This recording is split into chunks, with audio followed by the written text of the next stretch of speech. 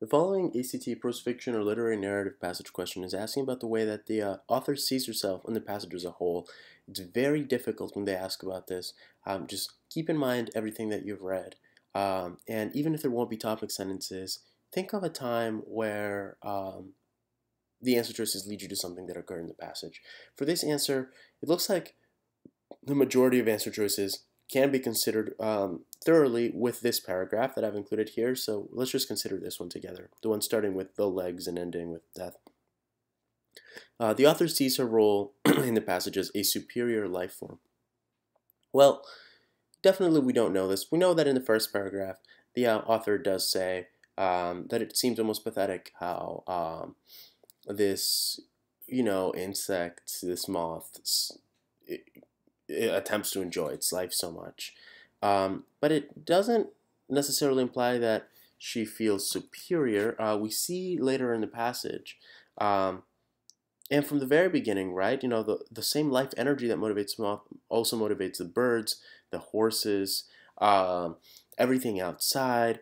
And then it says, as it struggled to get back on its feet, one could only watch the extraordinary efforts made by those tiny legs, this is over here, against an oncoming doom which could, had it chosen, have submerged an entire city.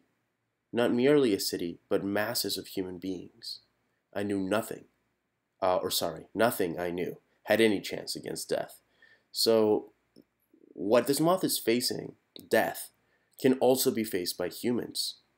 Not just a city of humans, but countless human beings, basically everybody. So this moth faces a problem that people face too. We try to be happy and we struggle for survival against something that is, that we're equally incapable of overcoming. So we're not necessarily superior.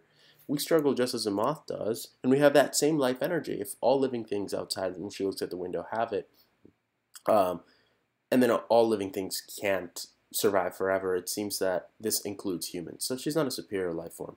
An active participant in the moth's death? Definitely not. She's not, what the problem with this is? So yeah, she doesn't help the moth get up right away. She does say because she could see death coming. But it's not that she helped kill it. She didn't do anything. She wasn't an active participant in the killing. This would imply, active participant would imply that she had something to do with it dying. She didn't do anything to kill the moth, so we can get rid of that one. A helpless observer. Though this seems a little bit better. She does say here, one could only watch. That's all you can really do. The extraordinary efforts made by those tiny legs against an oncoming doom. You can't really help. It is useless to try and do anything. So we're helpless to help the moth. It's gonna die. Its time has come. There's nothing we can really do to help it now.